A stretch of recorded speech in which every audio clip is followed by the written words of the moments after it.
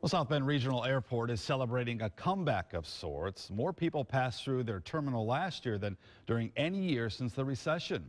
They reversed a downward trend, but as WSBT's Ted Land explains, airport managers are now trying to figure out how to keep the numbers up in 2014.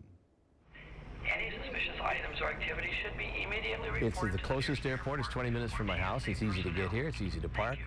If there's a real long line in security, that's 2 people. Tuck Langland of Granger passes through South Bend Airport about half a dozen times a year, mostly on business, and is one of thousands of travelers who help this place rebound. New figures show more than 600,000 commercial passengers used South Bend Airport last year, more than any year since 2008. Passenger loads had been declining since the recession as airlines cut back the number of available seats. Airport managers attribute the 2013 bump to a few new flights, like the addition of Frontier Airlines, which started nonstop service to Denver. But they didn't stay long.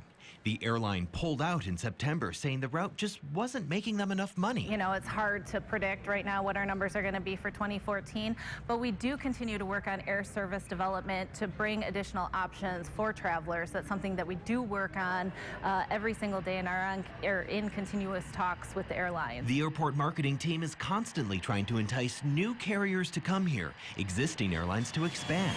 It's a competitive industry, and the effort to attract more business is nonstop. Ted Land, WSBT Channel 22 News. A possible